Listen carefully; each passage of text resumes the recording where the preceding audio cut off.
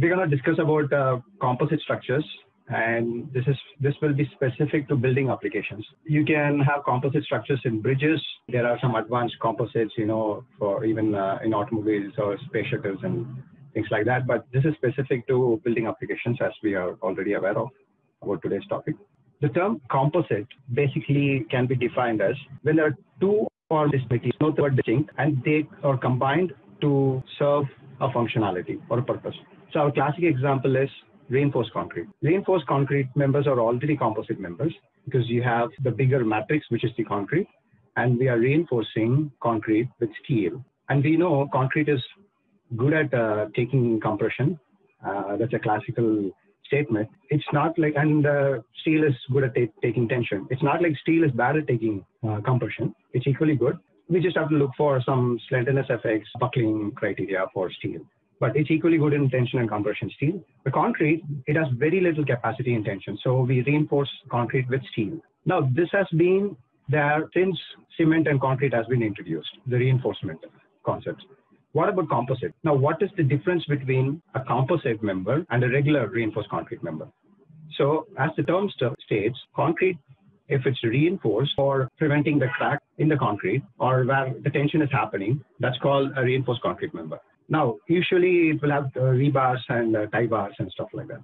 But in composite members, we are talking about structural steel, which could be an I section or a box section encased by concrete or filled with concrete. We take the maximum utilization of both the materials, which could be very high. The load carrying capacity and other advantages are very high with composite members. So that's the basic difference between an RC, reinforced concrete member, and composite members, where we use structural steel, not reinforcing steel. So this will be the overview of the presentation. We have a slight introduction right now. Then we look at what are the other fundamentals with composite structures, what are the different members or elements or systems and subsystems in a composite building.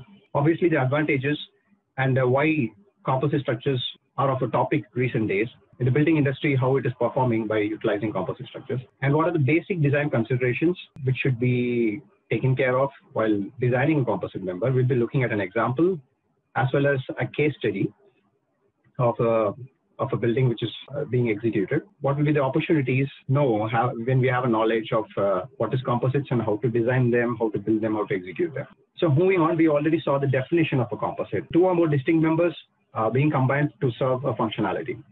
It could be anything like, it could be load carrying capacity or, to prevent slenderness and etc. Traditionally, on the right side, the upper image, you can see it's a tapered footing with a pedestal and a column is rising from above. This is the reinforcement cage, and we are going to cover it with concrete. So this is a reinforced concrete. Now the image below, you can see there is a column which is already casted below, and inside which there's a steel member, a structural steel I section, and you can see a couple of bolts, and that is a splice connection. Those connecting one steel column to the steel column above. And there are 4 girders which is joining the steel column. Now you can see these girders and steel members are prefabricated in a factory and is brought to site, and it is assembled, connected with bolts or welding, whichever be the connection detailing. Then we cover it with concrete and form the concrete column. Now this upper portion, which you can see the visible steel column, it will be encased with concrete. Now this column is called composite column, which is a steel section encased by concrete. Right, the I section is inside in the center of the column, and we are covering up with concrete. Now concrete serves as a fire protection and also gives the robustness or the slenderness effects. We need minimal sizes for the member of the column because column is under compression. If you have huge, very tall columns, the slenderness is a criteria. Which we already saw. The steel could be slender if it's going beyond a certain height or depth or, in whatever form, and when it faces compression. So in order to avoid that, this serves as an advantage also. You cover it with concrete. And by this way of assembly, things are very faster because you bring the steel elements from factory, on site you assemble, and you quickly pour concrete around it. Yes, and similarly, you can see a decking system on the right side of the same image, above which we'll be pouring concrete topping, which will act as a slab. So it's a blend of both concrete and steel construction. That's why it's faster, advantageous, safer, and also currently we have design codes and there are minimal rooms for error when compared to a pure steel building when we go for a composite construction. The history of composite usages, as I mentioned, when reinforced concrete came into place, At that time itself, in late 1890s, yes, people started exploring with composite members. For example, a beam, an I section, which is a flexural member, which is a horizontal member, was encased with concrete, and it was used in a bridge in the US in 1894. So after that, the ACI committee, American Concrete Institute, and AISC, American Institute for Steel Construction, and many other organizations in each respective country started forming, and they wanted to formalize the design and approach. So the research and standardization goes some way. So it took some 30, 40 years, and after which we got the first code and design guidelines, starting from 1940s, 15 onwards. But still, only concrete members or reinforced concrete was picking up speed. But currently, in Indian market, we started looking at composite structures due to obvious advantages we will see in the next coming slide. So before going on to composite structures in building applications, which has structural steel covered or encased with concrete, there's another composite called advanced composites, which we usually call as fiber reinforced polymers, FRP, or the fiber could be carbon fibers, glass fibers, or aramid fibers. So glass fibers and carbon fibers are mostly used. So you can see CFRP stands for carbon fiber reinforced polymer. Now, these kind of members can be applied in three ways. One is for strengthening of a member. So if there's a slab and you see we need to increase the load carrying capacity of a slab or a beam, both are flexural members, we can attach the FRP to the bottom of that members wherever we need tension, wherever it's experiencing tension, and the load is partially transferred through strain compatibility through bond action to the FRP element, which is stuck below. So this is one of the applications. Second thing is, currently we are seeing in infrastructure like bridges, which are particularly built in marine environments, are being reinforced with FRP rebars. Now, the advantage is with steel rebars, usually it experiences corrosion. In tough exposure conditions, we need to give a very dense concrete and huge covers, and we need to take a lot of precaution to make sure rebars are not corroded. But FRP rebars have an advantage. It is non-corrosive. Now, the industry is starting to apply FRP rebars in those kind of environments because obviously it's non-corrosive and the strength is way higher. It's 4 times higher than steel rebars.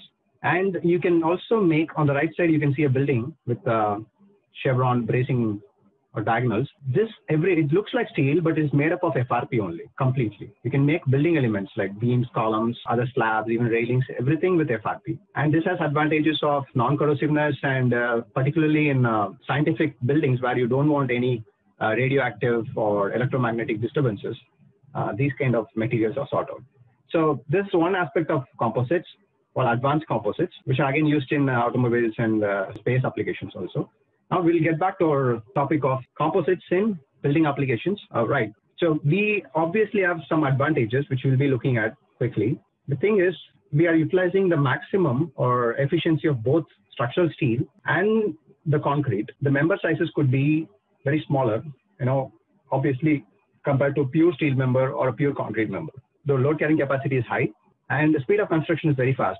So we saw a case you can see on the image below on the right side. These things are prefabricated and we are just assembling on site and quickly pouring concrete around it. So it's faster.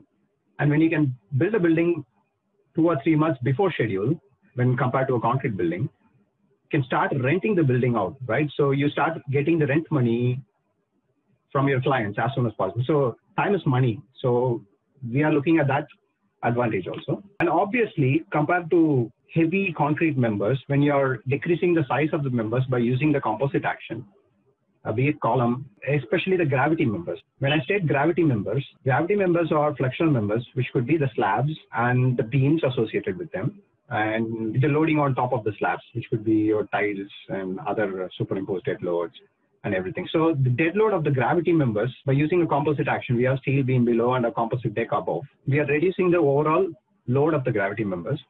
Hence, it comes down to the columns, right? All gravity members have to be carried on by the vertical members, which are columns and walls or shear walls or structural walls. Now, the load that is coming on to the columns also decreases. So ultimately, it trickles down and the load that is coming on to the foundation also decreases. So we have reduction in the loads, which will cause a reduction in the member sizes, and that will cause reduction in the cost. Now, obviously, fire resistance. Steel alone should not be left because if it catches fire, which we saw in the classical case of what happened with the World Trade Center, the Twin Towers got crashed because of the flights hitting them, And one thing they majorly observed was at a particular temperature, 600 or 700 degrees Celsius, steel alone cannot take it. It quickly loses its load carrying capacity, it buckles, and it will fall down. So we need minimum fire resistance for steel. Obviously, you can have some fireproof painting, some sort of polymer around the steel members. But again, a slenderness criteria we saw, we need a minimal size of the columns to be something based out of some design concept. So obviously, concrete cover provides you the fire resistance also. And it has, in terms of lateral resistance, when there's a seismic or wind force, composite members, when compared to pure steel members, has some little more ductility and toughness into it. Because when you take a regular RC members, the ductility is given by the rebars only. But in composite members, we have the I section inside it, in addition to the regular rebars. So it provides more ductility because we got more steel in it. So you can find some advantages in the seismic and wind applications and its associated resistance. And the next 2 points also, rigidity and stiffness and damping characteristics are also part of the lateral resistance regarding earthquake and wind. Now, one more question for you guys to think, and maybe you can answer at the end of the Q&A. Is it advantageous in the current environment to go for composite in terms of environmental benefits? Now, obviously, our building industry accounts for 10 to 12% of carbon emissions because of the cement usage and all. So what about steel? Are we going to reduce the carbon footprint because of steel? The one point we have to consider is, yes, of course, concrete is utilized a lot, and it has a lot of carbon emissions. I think for 1 ton of concrete, cement produced, it's around 1 ton of CO2 produced, something of that sort. But steel also has a lot of embodied energy or embodied carbon in it. Like the production of steel also takes or gives away carbon emission, which could be much higher than concrete.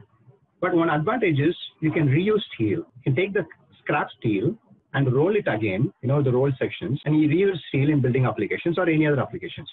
So in that way, already produced steel can be reused, and that can save in carbon emissions. This has both ways to look at it. So think about it. And another need for composites is, let's talk about tall buildings, for example, because composites are usually used for buildings which are not, not small, at least medium scale or tall buildings. And obviously we saw it as faster construction thing. So in the market trends, anything that is constructed faster, even though it could be not very tall, if it's a 10-story, 12 or 20-story building also, you can save money by quickly completing the building construction and start, utilizing it or giving it for rent.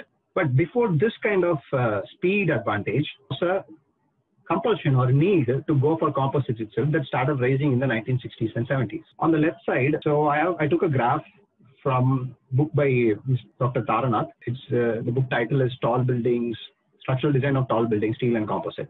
He's written a couple of series, and I recommend you to read that book if you're interested in tall buildings. Now you can see on the left side of the graph, the y-axis has number of stories, obviously 20, 40, 60, and it goes to 140 stories or floors. Now, when we are increasing the number of floors, the gravity system remains the same. What I mean by that is the floor is going to be typical only. So we have a floor of certain sizes, certain slab thickness, certain beam thickness.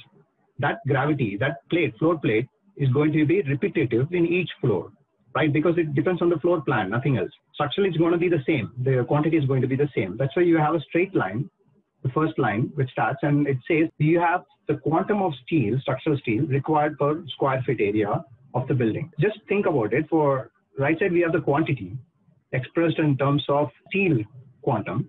On the left side, we have the number of stories. So the number of stories goes up. The gravity system it's not increasing. You have to multiply with how many stories into the quantity of one particular story. That's going to be the weight of the slab. But the column sizes will increase because all the load has to come down to the column and it has to be carried down to the foundation below. So as we go down column from top story to bottom, it is accumulating more load from each floor plate, and we have to increase the column sizes as we go down. That is why you can see when the building is going beyond 80 floors or something like that, we have to significantly put more material in the concrete to carry the entire weight of the building. Now there's another interesting aspect.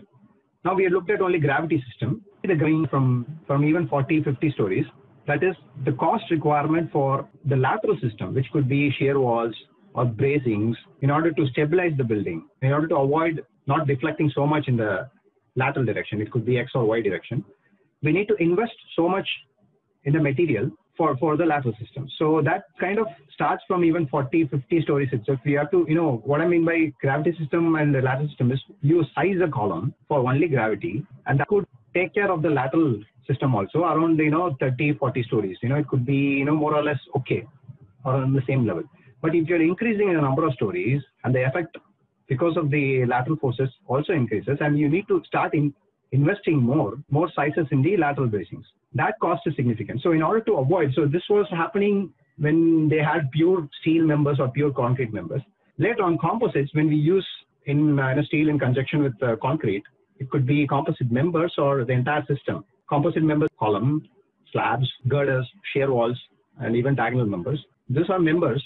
What about system? Like you can have a steel framing and also a concrete shear wall. So that is a composite, right? When you look at it at the building level, at the system level. So there are various combinations you can play with and find efficiency in the member sizes to reduce the overall cost of the build. These braces or diagonal members are like non-buckling diagonal members, because we have a steel member inside, which is encased by concrete tubes, and it's filled with concrete mortar, and there is discontinuity. There is no strain compatibility between them, so that it doesn't buckle. Diagonal braces either experiences tension or compression.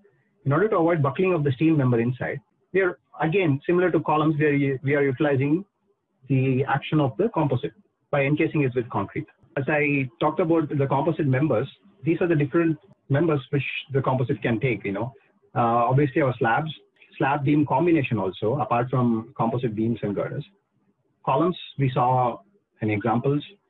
Shear walls also could be composite, meaning instead of only reinforcement rods inside a shear walls are nothing but it's a structural walls which is taking part in the lateral resistance. Or the percentage of reinforcement increases, we might have to use steel plate itself instead of rebars inside these shear walls. So in that applications, we call it composite shear walls.